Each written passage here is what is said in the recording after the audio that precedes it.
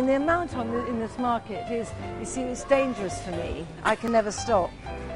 I can see over there, I can see those beautiful red cabbages. I tend at this time of year often to do a red cabbage because my mother always did, and I suppose we follow our traditions, but also because red cabbage is not cooked like regular cabbage in that it's braised, it's stewed, and I add apple and onion, and I cook in either cranberry juice or pomegranate juice. Pomegranate juice is fantastic, and the colours of the red cabbage at the end of it. It's like plums or grapes when you get that bloom, that sort of matte grey-blue bloom on the dark red leaves.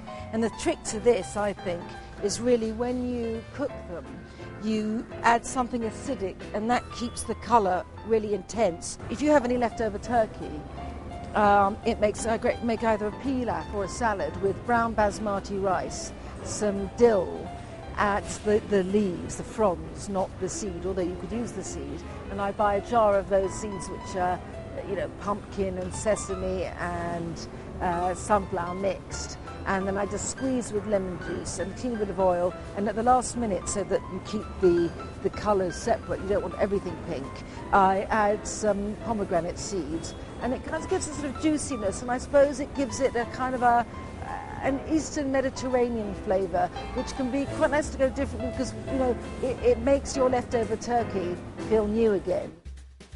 For me, I do a lot of cocktails over the holidays, but the one I do most when I'm entertaining and have a lot of people, because I can make a nice big picture of it, is my poinsettia. Well, the name shows it's seasonal, and what gives it its redness is cranberry juice. So with this cranberry juice, I add fizzy wine and an orange liqueur, whether it's triple sec or Marnier, Cointreau, it doesn't matter, and it makes such a fantastic sort of festive fizz.